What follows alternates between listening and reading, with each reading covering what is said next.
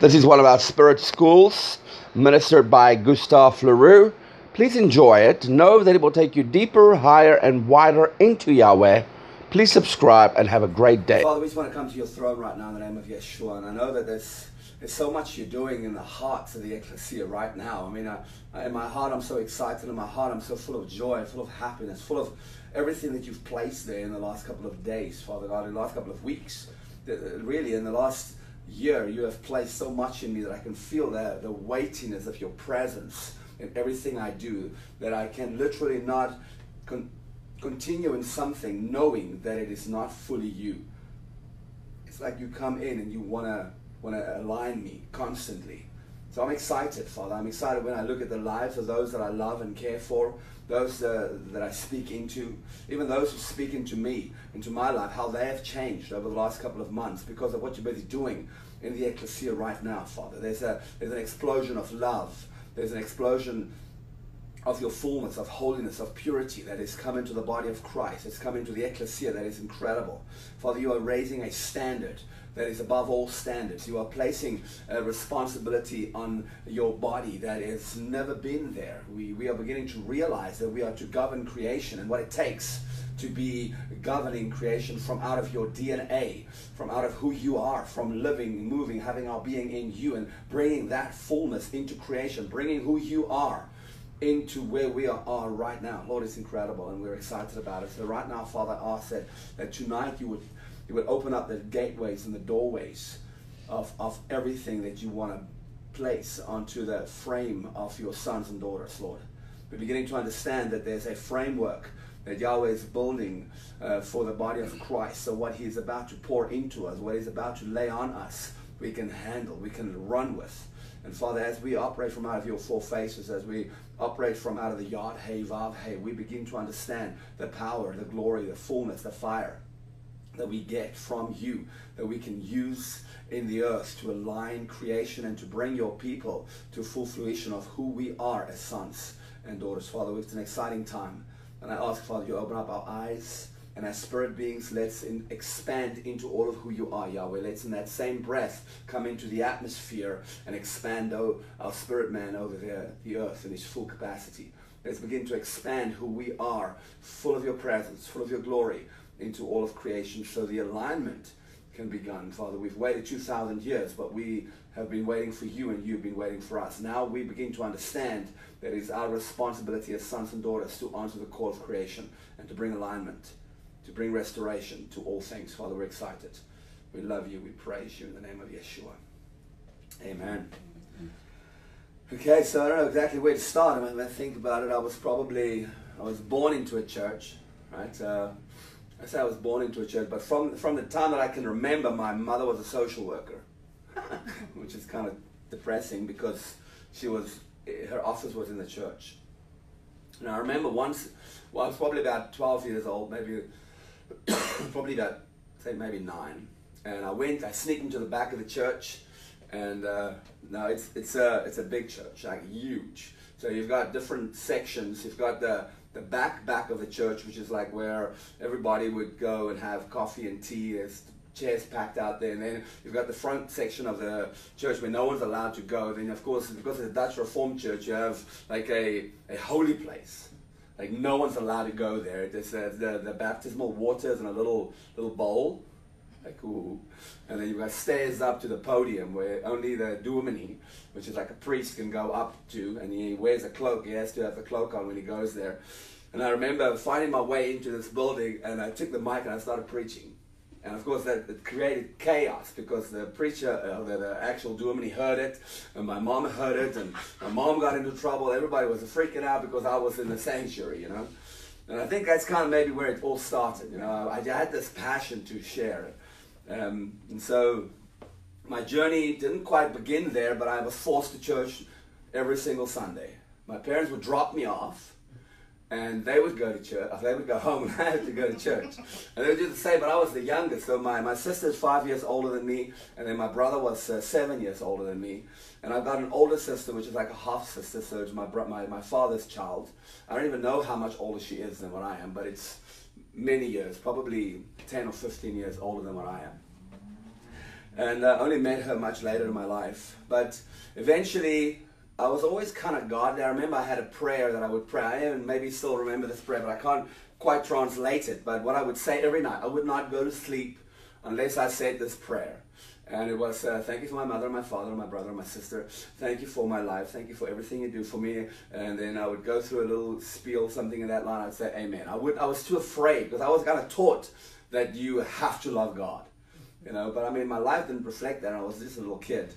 But I would do that every night. Unless I pass out drunk, I would pray that prayer. Right? And then if I didn't pray that prayer and I woke up the next morning, I would probably have prayed it. That's just how bad it was. It was very religious. But I felt that I've always had an extreme wisdom when it came to the things of Yahweh. I remember having an argument with one of our Duomenes, which is a priest. It's not a priest, but maybe more closer to a reverend. I remember he was saying that if a baby dies, it goes to hell. Because we're born with sin. And I didn't know the scripture or the Bibles, but I know that was a bunch of poop.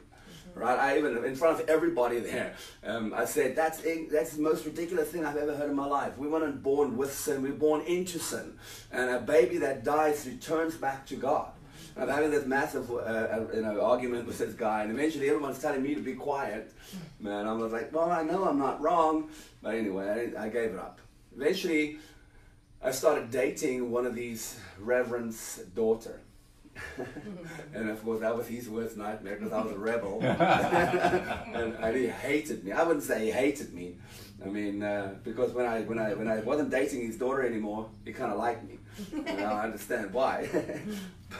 but I started dating this girl, and she's never kissed or never hugged and never held another boy's hand. You know, I was like the first of everything, and I was this rebel, this fighter, this pervert, sleeping around, doing all kinds of stupid things. And I was still in school, and I just kind of broke up with my girlfriend that was in the accident with me. So we were in this massive accident, and I started dating this girl. But let me just step back a little bit.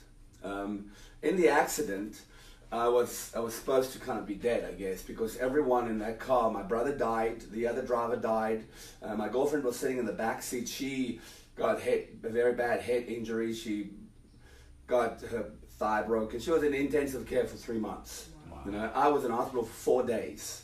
I had my throat slit from ear to ear. It missed my arteries with like a millimeter on each side. I don't know what a millimeter is. It's like that. Mm-hmm. I don't know what in inches that would be. Yeah. But I was supposed to. I mean, I remember lying in hospital, and the doctor and the nurse was talking over me, and the doctor said to the nurse, "Can you just cover the body, please?" I was like, hey, excuse me, here I am. Right. But when I was in the car accident, I remember the lady was asking me for my ID number, which would be my social security number, and she was asking me for my mother's number or a number that she can call. And I was in and out of consciousness, and when I was unconscious, I would experience this dark death, blood smell, dark place. And only later I realized that if I died, that's where I would have gone to. It was hell, and I was experiencing a very small portion of it because of the blood that was coming out of my neck.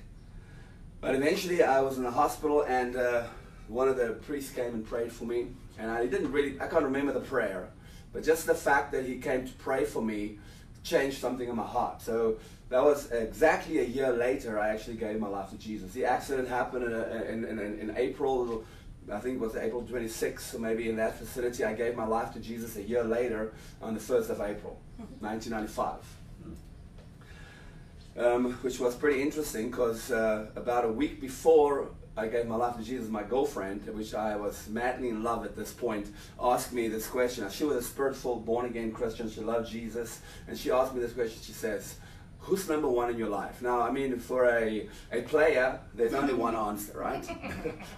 You, baby. And she was like depressed, unhappy, and the face dropped. I was like, that cannot be the wrong answer. Right. It cannot be the wrong answer. It's like, hello. She's like, you know that Jesus is supposed to be number one in your life. And in my head, I'm thinking, oh, shut up. You know, okay, fine, let's just leave it there. It was probably about 6 months later, she asked me to come with her to a camp. I said, I'll meet you there, so I drove my own car. I got there with some of my friends, and we were just, I was always a rebel, you know. I was a fighter. I was always against every grain you could possibly have. And I remember in my school, I would always, I hated speaking like this. I would never do it. I can't do it. As a matter of fact, I would think of something really bad to say, something really bad that I would do just to get chased out of the class, you know, to go to the headmaster's office, because I couldn't do it. I just couldn't do it. But I found myself at this meeting where there was probably about 500 young people, and they were all worshiping God. Now, whether they were truly worshiping God or not, that's what I saw. I saw these crazy people jumping up and down, clapping hands, and I thought to myself, wow, that looks incredible. It's like I had that instant connection with Yahweh that night, and I heard this voice. Now, it wasn't a loud voice, but it was a voice inside of me asking me the exact same question again. Who's number one in your life? And in my heart, I made a decision, and I said, Lord, it's not you, but I want it to be you. Because I've always had him in my heart, but I've never committed to him. And that night, I think I committed to him. It was the 1st of April, 1995. The very next day, I shared the testimony with my wife, with my girlfriend at that stage. She was very excited. That was the 2nd of April. And that night, I shared my testimony. So for me to speak in front of 500 people was like nerve-wracking. And I was the biggest, meanest guy there, and I started crying. Like, okay, this is not right. And if I had the knowledge I had 10 years ago, I would have bound Satan, you know. Crying in front of all these people, no, that was crazy. But anyway, I did that, and it just changed so many people's lives. It just touched so many people, and I got extremely on fire, almost crazy on fire. I went back that weekend, and we started a cell at my girlfriend's house. And there was instantly like 12, 13 people, my friends, they started giving their lives to Jesus. Before I know it, almost every one of my friends gave their lives to Jesus. And I just had an extreme passion. All of a sudden, I could speak English. I was very Afrikaans. I was raised in an Afrikaans house. I could speak English because my dad was pretty good with English. My mom was, her work was kind of bilingual, so she had to be able to speak English. She did some studies, social studies in English. So she was pretty much bilingual. And so I could speak English, but not fluently. I would speak English very deliciously. You know, you can hear the accent that I was Afrikaans. But all of a sudden, as I started moving closer to God, I could pray like you've never heard before. You know, it was like weird for me because I could pray. I had words that just pop up, and I had these revelations and these insights, and I was just drawn so much closer to Yahweh when I prayed. And I would pray in the group. Now I can talk in front of people. You know, it was crazy. But when I close my eyes, I can talk in front of people. I remember the group grew very quickly. We did all kinds of crazy things. And there's one night we were busy praying in the room. There were probably about 12 of us. And we all held the hands. And while we were busy praying, this one friend of mine, he let go and he jumps up and he says, I can't stand it anymore. Every time I close my eyes, something looks back at me. So me and two of my other friends would be like, okay, this is a demon. This is a demon. We have to cast this demon out. So we went on this journey, not knowing in any way, fashion, or form how to cast out demons. It was very funny. So the other two friends, they have done it before, apparently. Or they've heard of how to do it, or they went through some course on how to do it. So the four of us go to the rugby field, same one where I saw Jesus. And we're sitting around the circle, we're holding hands, and he's sitting in the middle. But before we do that, I was reminded that earlier that day, the Lord gave me a scripture where it says, I give you the keys. I give you the keys of, I don't know, authority or something in that line. He was giving me the keys, and I was the key. That's what I got out of this whole scripture that I read. And by the way, I struggled with reading. I was like the worst reader on the planet. And I remember saying, okay, I know exactly what to do. So I grabbed him on his forehead and I started casting out this demon. I bind you and I command you to come out in the name of Jesus. And nothing happened. And I'm like, okay, fine. That didn't work, so let's do it the way you want to do it. So we sit around the circle and he's sitting in the middle. And my friend starts looking him in the eye and he starts doing it. All of a sudden this guy starts manifesting. But like crazy. I mean, his eyes go green. Like he had green eyes, but the white around his eye goes like a neon green, like the tears coming out of his face lights up. And he starts speaking in this weird voice. And we don't know what it is, because now we said, okay, well, we have to find out what's his name. And I remember a friend of mine used to they used to play glasi, I don't know what you call it. What do you call it? Ouija board. Ouija board. So in Afrikaans they call it a glass. You take a glass, same as a Ouija board, but you take a glass and you put that on, and then the demons would start moving this glass, and they were playing with this, and this guy came into the room while they were doing it and made a joke. He took the glass and made as if he drank what was in there. And one of the guys that was sitting around the circle was in that room and remembered what that demon's name was that was in the glass at the time that he came in. So he's sitting there now, he's sitting around the circle, and the one guy that knows the name says, Bacchus. That was the demon's name. So he's looking at me, and when he said Bacchus, this guy's head goes like this. But like freaky. Now we're like, so we start trying to cast out this demon. We were sitting there for 4 hours. Wow. Trying to cast out these demons. Talking, screaming, shouting, doing whatever we can. Nothing happens. Eventually, we speak to him because he speaks back to us in these weird ways, you know, and it was just freaky. And I know the guy that was sitting there is one of my best friends, and that's not quite, he wouldn't act like that. So it was like a real encounter. Eventually, he says to us, and we ask him, who else is in there? And he said his own name and another name, which was his second name. So I don't want to call his name out, but he had two names. Like I am Gustav Leonardus, he had two names. And the demon spoke of Bacchus and these two names, not realizing that they were also demons that was in him. So he eventually jumps up into the air and falls down onto the floor, and he's passed out. Eventually he comes back up and he tells us the whole experience, and we believe this demon is out. So he gives his life to Jesus, we pray together, and everything works out pretty good, but he starts backsliding, and of course these demons, and according to the word, comes back sevenfold. You know, and that's my first real experience, because the very next year I go to Bible school. And in Bible school, this is a step into Toronto blessing. You guys okay? Is this all right? Oh, yeah. I step into the Toronto blessing. It just started. The church I go to is called Hatfield Christian Church. And I do Year of Your Life, which is like the first year theology. I've made up my life, my mind. My parents will pay for everything. I want to become a pastor. That's all I knew. You become a pastor. If you want to be in ministry, you become a pastor. I think it's the same, in America. Yeah. And it's the only thing there is. You want to be in ministry, you have to be a pastor. Yeah. And you can do whatever you want to do from there, but you have to be a pastor. So that's what I wanted to do. I wanted to go study. I was looking at all different places, and this used to be a Baptist church. So when in my search, I found this theology, this study course that was from this Baptist church. But when I got there, it was called Hatfield Christian Church, which is no longer a Baptist church, but a full Pentecostal church. And the study, the course was called Global University, ICI, and it was internationally recognized, which is pretty good. I enjoyed it thoroughly. My first year was, you go through the first 3 weeks, you're not allowed to go anywhere, or the first 3 months, you're not allowed to go anywhere. They disciple you, they train you, you sit for hours and hours every day, and they teach you, and you live in this house with all these men of God, these kids same age as you, that's doing the same course. And it was incredible. My passion for Yahweh just grew and grew and grew. You weren't allowed to go home for the first 3 months. Afterwards, every time I go home, I backslide. I was very talented, thank you, Jesus. Very, very talented. As a matter of fact, I backslid so many times, small little backslidings, or backslides. It's not that small, you know, when you're a baby Christian, fornication is not that big.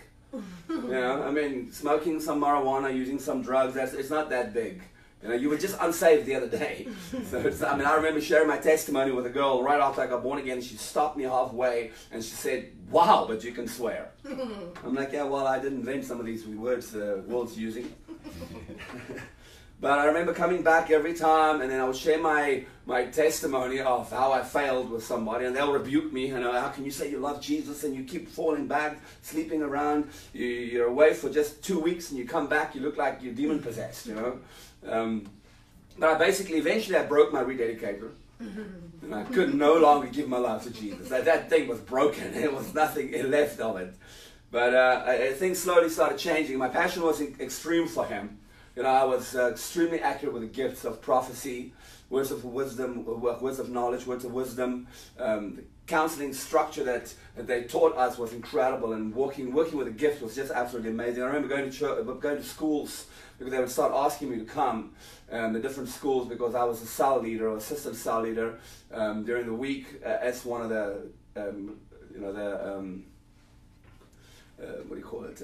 Year of your life leaders or kids, and so I would go minister to all these kids in the cells, and eventually they would ask me to come to their schools over a time period, and I would prophesy over the kids, preach a message, you know, and it was really powerful. I remember going to a group of kids. There was probably about 150, maybe 200 people, and I shared my testimony, and I did an altar call, and every single person in that room ran forward to give their lives to Jesus. It was like, wow, the most incredible thing. And I then praying over them and prophesying over them. It just was the beginning of something that I absolutely love doing.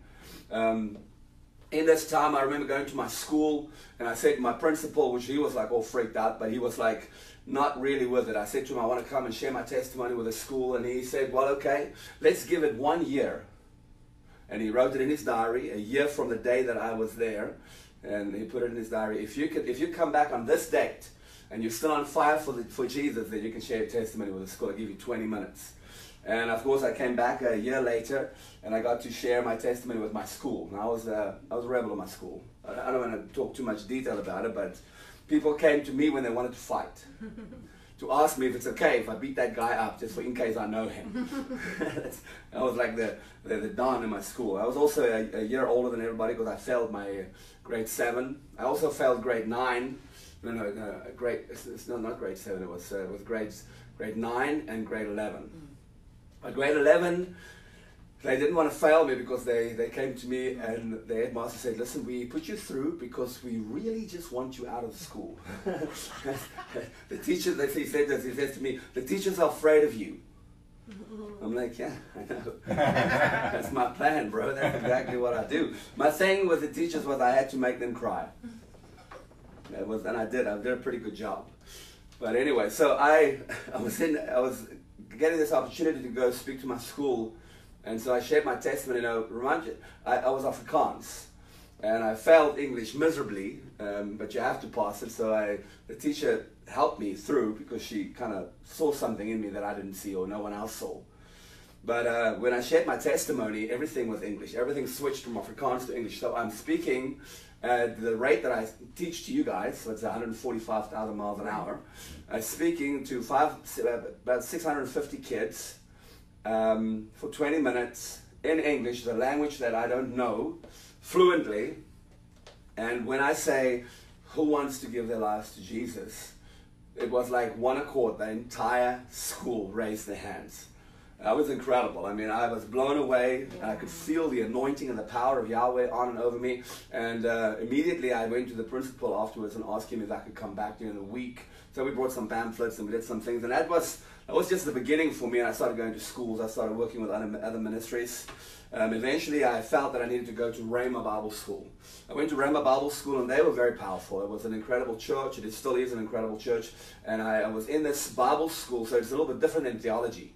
You know, theology, my teacher would say something like this, Gustav, don't write what I teach you, write what's in the book, because it'll be that different. You know, the book would say one thing, and the teacher would have taught us something else, because he didn't want to teach what's in the book, because he said, well, you can read the book yourself, but I don't want to teach you what's in the book because it's not a truth. It's some kind of a theory that you don't want to base your theology on. And so Bible school was different. It was someone else's interpretation of the truth, which was really nice for me. I enjoyed it. It was easier. There was no exams that you have to pass, otherwise you fail. It was just easy. It was good. But I remember I got really irritated with the people, like really, really irritated. I would come back from a weekend and I would speak to one specific guy that was like my friend. And I would say, so how was your weekend? And he would say, oh, brother, Jesus used me mightily. And I would be like, well, I didn't really ask you that. I just wanted to know how was your weekend. Just give me a normal answer. Don't have to, you know, I felt that religion and it began to really grieve me. Now, I'm not blaming anybody. It was my own hate for religion that really just shook me backwards. Eventually, I found myself, how can I say, backslidden. I met a girl. I always meet girls. There was too many girls in my life. But I met a woman, and we started dating. And slowly but surely, I stopped going to Bible school. I started working at the gym, and we started sleeping together. And the more we spent time together, the further I stepped away from God. Eventually, we would go to nightclubs. I mean, nightclubs was one of my escapes. I always went to nightclubs. I was like a nightclub freak.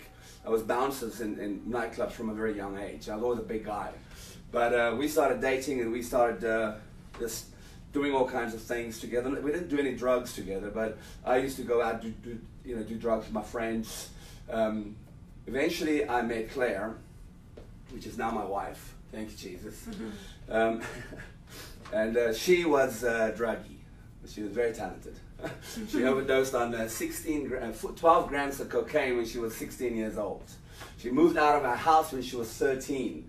I'm like, Jesus, this is my wife. You know, she was into all kinds of witchcraft, and she was just over the top. I mean, they used to go out on drugs with friends to beat people up that owes money to the drug cartel that they get a portion of to buy drugs with. Wow. This is my tiny little wife. Right. That was a vicious little girl. And I remember that because sometimes when we were fighting, I could see that viciousness coming out of her. I'm like, wow, okay, let me not mess with that. But slowly but surely, you know, we didn't want to mess with each other because she was dating someone, I was dating someone, but I was assistant manager of the gym that she was working at. So we were just friends. But I remember when I saw her the first time, I was doing a spinning course. So I was wearing hot pants, help me Jesus. I was very young. I don't know why I would do that, but I just finished the bodybuilding competition, so I was like lean. I had this hot pants on with this tight little shirt, which I will never wear now, even if someone had to literally pay me to wear it. So I was walking around the gym with this thing because I was doing a spinning course, and she was, her and her friends were Googling over me. Like, yeah. I know, right? but I was Googling over her too, you know, and it was lust at first sight. But we never did anything. We just kind of eyed each other out for about a year. And then she came, well, actually, when I met her about six weeks later, she came to my club where I was working, and she was one of the sales consultants. And we became really good friends. And then she went back, and so I didn't see her for about a year. And then one day she pops into the gym where I was working, and I'm backslidden. I'm not a Christian anymore. I'm doing all kinds of stupid things in clubs, and mostly when I say stupid things, I wasn't so much using drugs yet. I was just drinking, I was smoking, and I was sleeping around. That was my main thing, was sleeping around. Lots of, I don't want to go into detail, it's really not necessary, but that was my thing. Woman was my issue. Eventually when I met her, we started dating and immediately moved in. And she smoked marijuana, lots of marijuana. I didn't know that. About 6 months into our relationship, I still didn't know that she smokes marijuana. Because I would go to bed, and then she would go sit outside and smoke marijuana. So eventually I started smoking with her. And I remember after that we were in the rave scene, and I was introduced to ecstasy. I was introduced to acid. I started using it only on weekends. Then it went Wednesdays and weekends, and it was really nice to bounce, not bounce, but be a bouncer on acid. I don't know if that's ever a good idea, but it was. I took a half of acid, and then I would go to work, and that's the kind of something I did for a long time. And it became an addiction, but I'm not really an addictive person. But in this process, I constantly wanted to get back with God. But I couldn't speak to him. I couldn't do anything. I felt so bad. So what I would do is I would just speak in tongues. Just when there was no one around, I would just go, knowing that I feel the grief of not being with him. Eventually, I would go back to church, and me and my girlfriend, Claire, now my wife, we will still sleep together, live together, but I would go to church and try and change, and then I will start a home cell, and it will flourish, and I'll preach to my friends, and before I know it, I'm back in the nightclubs, back doing what I always did, using drugs, doing all kinds of stupid things. And I remember trying to go to Bible school even, you know, and that didn't work. You know, there was no money in the time that I was really struggling with all of this. But eventually, I got back on fire for Yahweh after I was in a massive car accident, broke my leg, and I went to my pastor, one of my pastors, there's several in our church, and he says to me, well, you know, I feel in the Spirit, this is what the Lord says, You know, thus says the Lord God Almighty. That's not how he did it. He's not religious. He was just an incredible man of God. He still is. It says to me, this is your last chance. Next time, Satan's going to kill you. I don't know about you, but that was it for me. That was like, what? I had to change right there. And immediately there was a change in me. And I went back to Claire and I said, baby, I want to stop sleeping together. I want to give it a year. Completely set apart from you, not see you, but I don't want to live with you. I don't want to sleep in the same bed with you, and I want us to make this a holy coming together, you know, because after a year we'll get married. And she didn't understand that. She was upset, but eventually she got a prophecy from a friend of ours, Mark Bedenkamp, and he shared with her a very powerful prophecy that changed her life. It was like she recommitted herself to him fully on that night, and then everything kind of burst open for us. I was then asked by a friend of mine to join in his ministry in Cape Town. So that was kind of intense for me, but then I said, yes, we'll do it. And in this process, because it wasn't just going to happen immediately, it was over about 6-7 months that it needed to happen, but in this process, a friend of mine, one of my best friends, was in a car accident and he died. And in his death, we got to lead his girlfriend to Jesus, and I got to start working with this Mark Bedenkamp, man, absolutely incredible prophet, incredible man of God. I remember the very first time I heard him, he would prophesy and pray in tongues at the same speed. And I thought it was the most incredible thing I've ever heard. So he would go, okay, this is what I feel the Father saying, and he would just start rambling this out of his mouth, just prophesying to whoever is busy holding his hand, or he's holding someone's hand, he's prophesying over them. Very powerful, very incredible man of God. And that was it, that's what I wanted to be like, that was my motivation. So when me and Claire came back, he, at a funeral of, not a funeral, it was more like a, thank God I didn't die meeting. I don't know that, you know, thanking God that he survived the accident, because there was 2 people in the accident. The one died and the one didn't. The one that didn't die was also a very good friend of mine, and he was also a man of God, an incredible man of God, and still is. But we had a meeting for him, you know, for the celebration of his life, and in this process, I got to go work for Mark. And that was an incredible time in my life, you know, just being able to sit under him a very short time, because I've already decided in my heart, according to what I feel that Yahweh wanted me to do, I had to go with Lucas Korf, which is also an incredible man of God, a very powerful prophet, very powerful in the apostolic ministry. You know, he had a youth ministry, he wanted us to join in Cape Town. But I felt in my heart that that's what I needed to do. Mark made it very clear to me that he wanted me to come with him. He was starting a ministry in Durban. But I felt in my heart that I had to go to Cape Town, which was a very tough decision for me, because Mark's my hero. You know, he's always been my hero. I wanted to be with him. Slowly but surely, my life was changing, and I was feeling the draw to Cape Town. I was already on fire. My wife was on fire. She is on fire. She's always on fire. But we got married on the 8th of February, and the 11th we were in Cape Town. That was our honeymoon. We've never had an actual honeymoon, but we immediately started full-time ministry, and everything went wrong. We were promised a salary when we get there. When we got there, there was the funds were pulled back, so there was nothing. So that was the process where Yahweh started teaching us how to live by faith. And we had to do all kinds of things to get money. It was just me and Claire, so it was easy.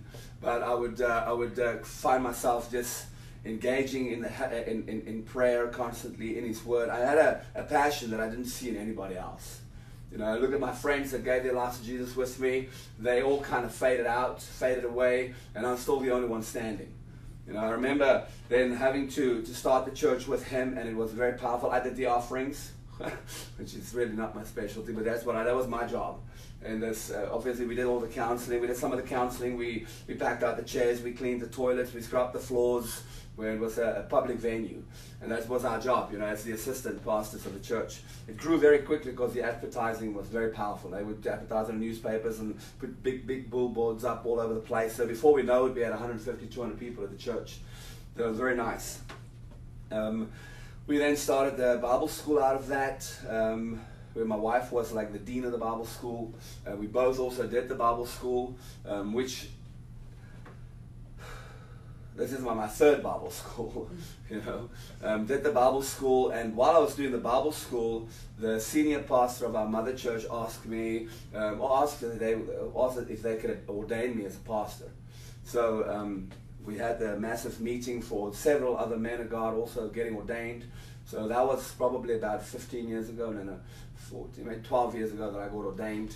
And in the ordination, I was asked to start a church in Rugby, which is a little town in Cape Town, just up the road from where we were. And that was very tough. I started doing some counseling, not counseling, some scouting, handing out pamphlets, speaking to people, and we launched the church. The first meeting, I had 4 people. That was exciting. The second meeting, I had 1 person. And then it was because no, it must have been because I said, Lord, even if there's just 1 person, I'll still preach.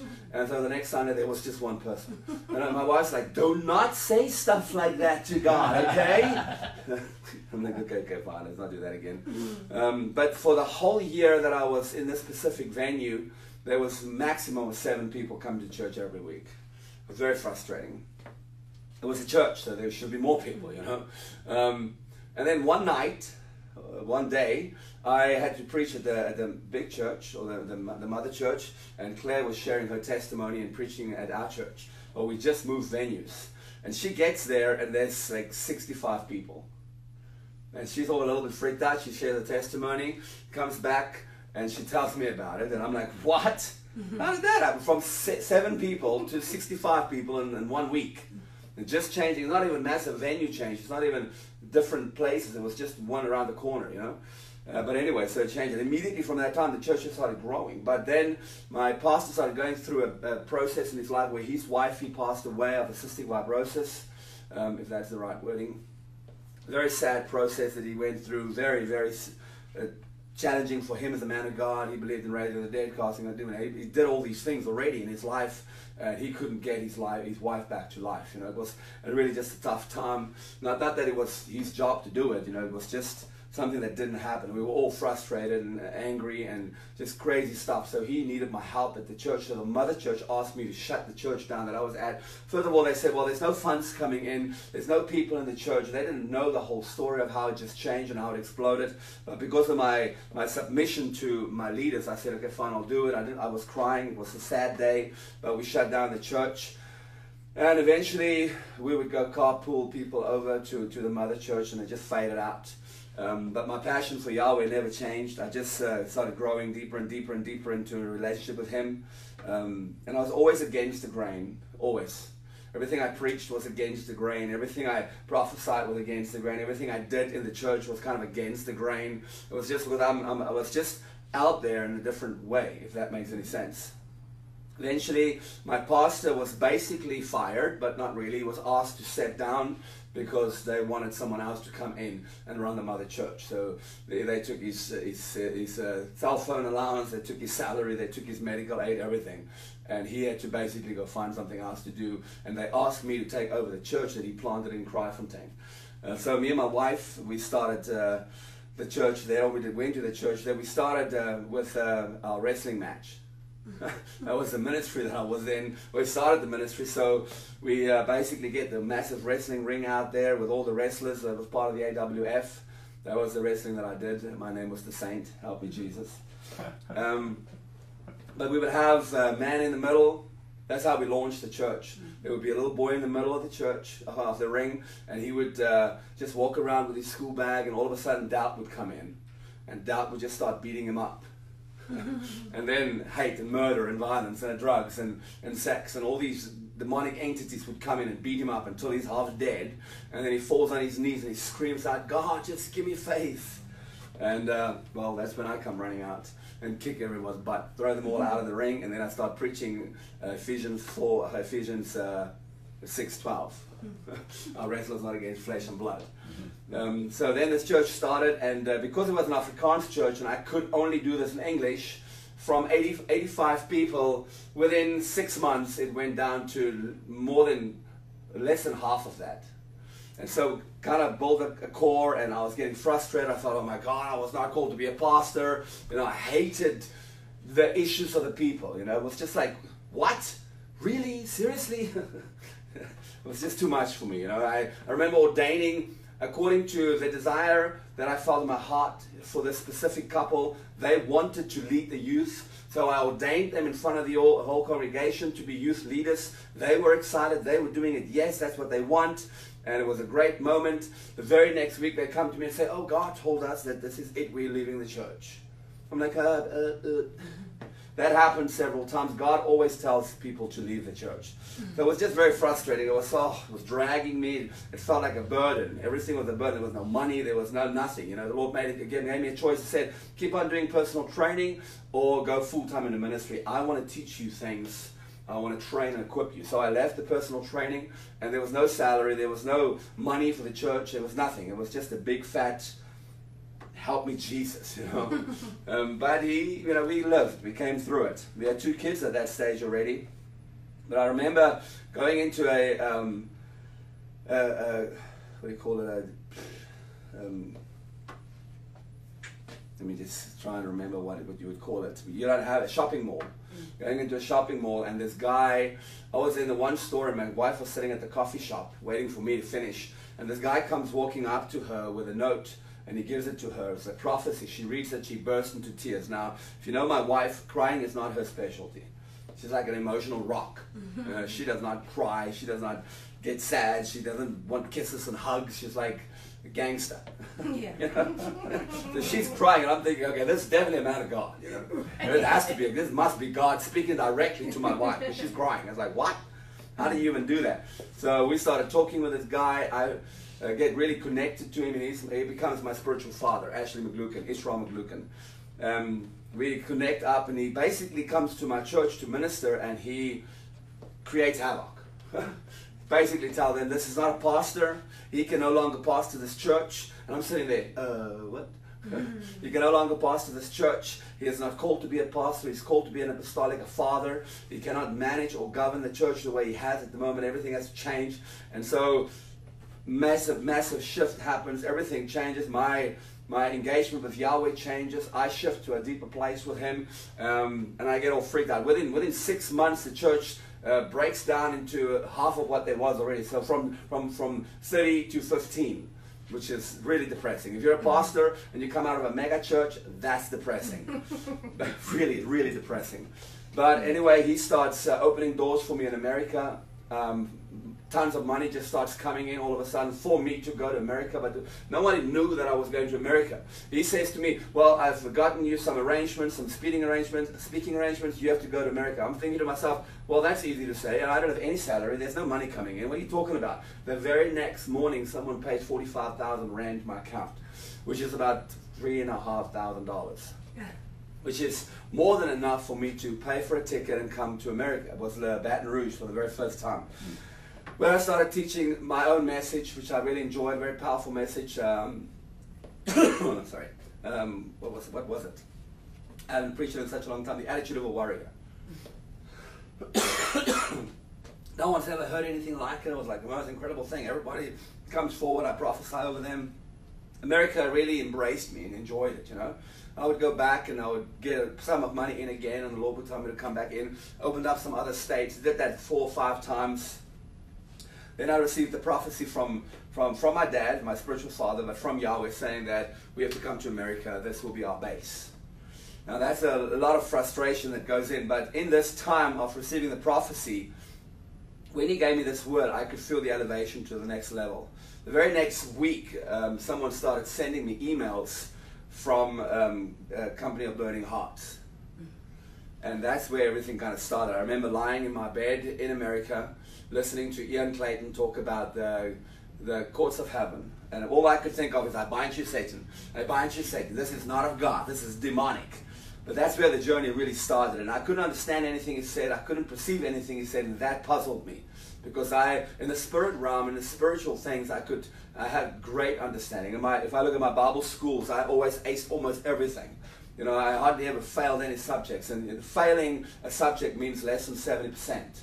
You know, everything under 7% is a fail. So I always passed all my subjects. The ones I did fail was things like Hebrew and Greek, but I just struggled with them. I couldn't read the words, you know. It was like, what? But I rewrote them and I passed them all. But I remember not being able to understand what he was saying freaking me out. So I started going deeper and deeper into what he was saying, and I shut down what he was teaching, and I started going into the Spirit. Eventually I heard a message where he was preaching on dividing soul and spirit, and that's where this journey of where I am right now really started. Getting into having divided my soul and spirit. That was all I focused on. I mean, I preached that message in my church probably 100 times, just to the small group of people that was in our Bible school and in the meeting that I had at my house on a Sunday. And I would preach this message in different ways, but not for them, for me to understand, you know. And I would go into the Spirit, and I got it very clearly, very quickly I got it. Because I remember sitting in a soaking meeting, because we had morning services and then an evening service. The evening service was just free for all, you know. The Holy Spirit just leads, and let us just worship for 45 minutes and just go into whatever is out there for us to go into. I wouldn't prepare a message, I would just be led by the Spirit. And I remember going into the Spirit realm where I would find myself in America. My father was staying in Orlando, Florida, in a house on a golf estate. Beautiful house, big house. And I remember going into the Spirit realm, but I was walking to and fro. That's all I knew. So I went to his house, knocked on the door, because I said to the Father, I want to go to my Father's house. I got there, I knocked on the door, there was no one there. I walked to the back, went in through the window to see what, see if I can see anything. There was no one in the house. Went into the garage, see if there was cars. There was no cars. The same day, I texted my dad on Facebook. I said, where are you guys? You're not at home? He's like, no, we went out for the weekend. And that was my first journey in the Spirit. It was weird. It was wow. So what would have happened if he was there? Would I have been able to communicate with him as a spirit being? How? I didn't understand that. So I just started doing this constantly with everything. I couldn't speak about this to anybody because the church still thinks that's demonic. I would engage with all Ian's teachings, as many as I could find, and I would wake up in the morning at 5 o'clock, and I would just sit on my couch. And I would sit there until 9 o'clock. That's 4 hours, 5 hours. Just drink a cup of coffee, close my eyes, and I would just go into the Spirit and experience all kinds of crazy, crazy things. And the revelation just started coming. I just started downloading. I could feel the change in my DNA. I could feel the change in my body. I could feel how things were just aligning up and falling into place.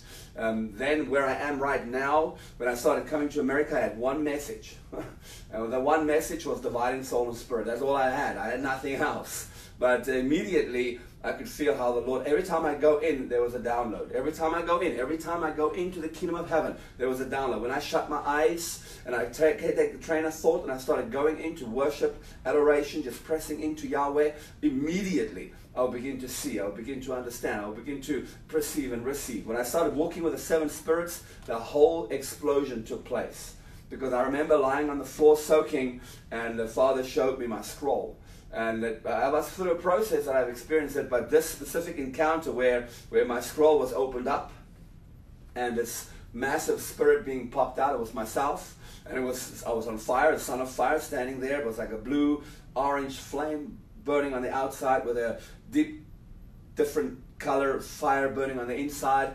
I looked at myself and thinking, wow, you're kind of nice, wow, huge, and I was saying in this one position, and my spirit man would like start vibrating, and it would multiply into a city. It would do the same thing several times. I mean, thousands and thousands and thousands of me just multiplied into all these different cities, into each and every state in the entire America, which freaked me out. That's just what I saw. And when I came back out of it, I thought to myself, I don't know what that could possibly mean. What is that? Wow, that was incredible. But I don't have any meetings. I had several meetings planned, but not a spirit school. And within a week after that, the first spirit school started. I was invited to a church, ministered a message. The pastor asked me if I want to come back the next week, the next week, the next week, the next week. It's been 5 years. And from there, the blueprint opened up. And of course, we are at all these different schools, all the different places. And been just going deeper and deeper into the kingdom of heaven, just getting more and more revelation on what the Father is establishing. But the main thing was understanding what my earthly function is and what my spiritual function is. So the function of my scroll in the kingdom of earth and my scroll in the kingdom of heaven. How to differentiate between those two, and how those two needs to be basically run right next to each other. What I do with the schools, with my students, teaching them, being taught at the same time, because most of what I say is given to me while I'm saying it. but it's an infused knowledge that I know my spirit carry, or I carry as a spirit being, but my soul, the one that really relates to the message, doesn't have the understanding of it as before it comes out. I have notes, and I would get notes anywhere just because I don't really need the notes. Because I have a problem with speaking in front of people. You know, it's not something that's ever going to go away, but it's become much easier. I just want something in front of me that if I struggle, I could just go to my notes. But 99% of the time, it comes out of my mouth as my spirit downloads into my soul. And of course, then understanding the courts of heaven, understanding my function in the kingdom of heaven, as the Father busy training, teaching me as I'm walking with the seven spirits, going from there into creation as a son of Yahweh, aligning creation, aligning things into place here for the different states that the Father has given me, and just beginning, and this is where I am right now, beginning to understand who I am, and not just in the earth, but also in the kingdom of heaven. How the Father is training me. Now, I'm still a baby, and I say this all the time, but growing and changing and shifting is phenomenal. You know, and it's one thing that I wanted in my heart, but I didn't really care for too much. I'm going to close with this. Over the last 5 years, the first time I met Ian, now I see him as my main mentor, not my spiritual father, just a mentor, someone that I really love and honor, respect, look up to. Think that he's absolutely phenomenal in what he does. First time I met him, I wrote him an email, not knowing that he would get it in any way, fashion, or form, just a basic email on his website.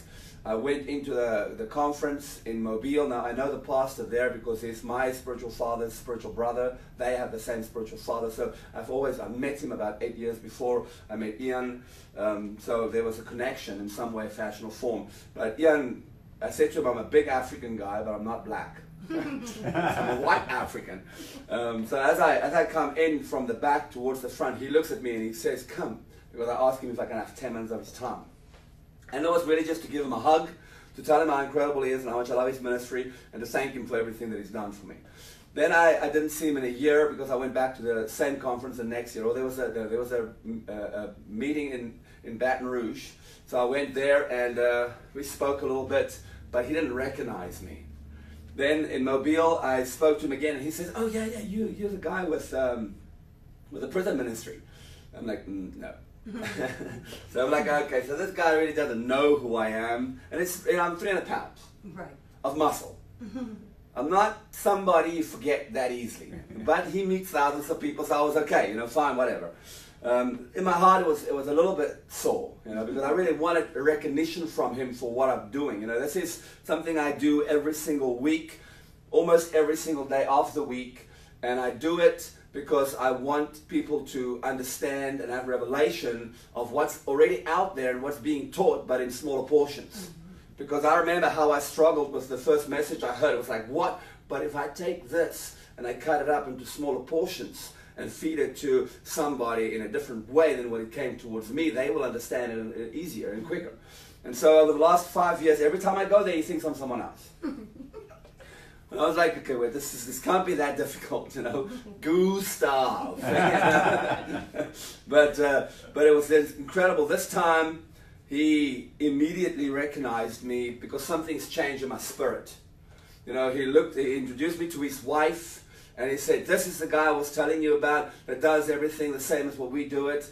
He's taken my teachings and break it up into smaller portions to feed the body of Christ with. And I was like, whoa, wait, are you talking about me? Or are you now thinking I'm someone else again, And then every time he saw me, he called me forward and introduced me to somebody that you would say the same thing to. He introduced me to Lindy, which is Lindy Masters. And I was like, what is happening? It was incredible. For me, that was the elevation that I guess I needed to go to the next level where the Father wanted me to be. To establish not just what I've done over the last 5 years, but to feel in my heart that this is something that I'm doing that is really changing lives. So the journey I've been on has been pretty interesting, pretty freaky. Of course, in this time, my mother and my father's died. A lot of my friends died. On my wedding, my best man died, and then my other best man that was supposed to come, he had to pick his mom up from the airport, so couldn't come to my wedding. I was like, seriously, dude, you couldn't bring your mother as well. To find a emergency best man. But We had our kids. We have an incredible life in America. The Lord's blessed us. He's shown us favor everywhere we go. My journey with Him is absolutely incredible, and I want to encourage you guys to never give up, although you don't understand or perceive things. Just keep doing it the way you have it in your heart. You know, keep doing it according to what you feel in your heart to do it. Whether you're feeling something, whether you're not feeling it, it's there, you're experiencing it. I've had many of my sons and daughters over the years. I can feel how they pull back because they feel they don't understand. They've experienced things, they expected things, and it didn't happen the way they wanted it to happen, the way they believed it would happen, and then they would start falling back. In my life, I have never had an expectation to experience anything beyond what I could imagine in the natural. I don't know if that makes any sense. For example, I would not trust God right now for a house because I've never trusted Him for $250,000. That makes any sense? I've trusted Him for cars and He's come through. Cars, $4,000 car, $2,500 car. That's where I'm at. $50,000 car, $100,000 car, I'm not there yet. You know, rent that we're paying right now every month, yes. But a house of $250,000, I'm not there yet. You know, am I ready for a house of $100,000? I don't know if I can trust Him. He can meet me only where I'm at. You know, so in the Spirit, it's the same thing. I want to be where Ian is. I want to be where all those guys are. They're doing all these incredible things. I want to levitate and I want to walk through walls and I want to appear and get caught on fire. And I want to see all these phenomenal things that I've seen in the Spirit in the future room. But I can only go where I'm at. And I've never pushed myself out of bounds. I know that sounds, well, maybe you should. No. You want to stay in the bound that you're in. Because if I'm expecting to do that, and I'm not really there because I just see everyone else doing it, so I want to be there, I can't go there unless I finish where I'm at. Mm-hmm. You know, there's a reason why you go to grade 1, grade 2, grade 3, grade 4, grade 5, grade 6, grade 7. If you're really, really good and really educated, you might skip 1 or 2 grades. But you want to go through the process because each one of those grades is teaching you something. Right. So that by the time you get to where you want to be, you have the framework for what's being put on you. Yes. And that's what the Father's doing with the Ecclesia right now. He's putting a framework on us to begin to walk in the things that He's called us to and wanted to establish in us. Mm-hmm. Yes. Amen. Amen. Okay, let's stand up. I don't know if that was, that's interesting. I've never done that before. So. That was amazing. Well, Father, we just want to thank You and praise You and glorify and magnify Your incredible, beautiful, phenomenal, majestic name, Lord. I pray tonight that You would just have spoken into the lives of those that's on this journey, Father, that it doesn't just happen immediately, that it's a process of learning. It's a lot of fighting, a lot of warfare, a lot of pushing, and there's a lot of giving up and then going back. A lot of, it didn't work, I don't trust this is not going to work, I don't believe in this stuff. Eventually, I remember being at a place in my life where I just wanted to give up on You. I didn't want anything to do with You. I was actually against You. But my heart was always turned towards You, and that's what brought me to where I am today, Father. It's my heart that is faced towards You. And I know that so many of us go through a lot of struggles, and a lot of irritations and frustrations, especially when it comes to our faith. We pray for the sick and they die. We pray for finances and we go bankrupt. We pray for people to see and they just, nothing changes. There's just a lack of understanding regarding our faith and what we feel in our hearts should happen, and then it doesn't happen, the letdown. But Father, let's get to the place in our walk where we never give up, no matter what happened. I remember Todd Bentley saying something in one of his teachings. He prayed for more than 1,000 people before he saw his first miracle. I remember praying for a lady once, and while I was in prayer, the machine went, teet. I almost had a heart attack and didn't ever want to pray for anybody again. But I had to go back on and I had to start over again. And it's the same with the Spirit. You might not get into the Spirit right now, but you keep doing it by faith. Before you know it, you're engaging with the angelic. Before you know it, you're engaging with the 20, with 7 spirits, with the 22, 24 elders. Before you know it, you're seeing Yahweh face to face. You're engaging with Him as your Father. He's busy pouring into you. Before you know it, you're operating out of the courts of heaven. Before you know it, you begin to grow and mature into your position. Before you know it, everything is fully explained and open to you, and you're engaging as a son from out of the kingdom of heaven, from out of the four phases of Yahweh into creation, answering the call, aligning things, and bringing things back into propulsion. Father, we're excited for what you're doing. I pray that you bless your people, keep us safe. Let us remind ourselves that we go in through righteousness, joy, peace. We go in through the way, the truth, and the life. We go in through justice, judgment, and holiness. We step into all of who you are, and we live and move and have our being in you. Father, we love you. We praise you in the name of Yeshua. Amen.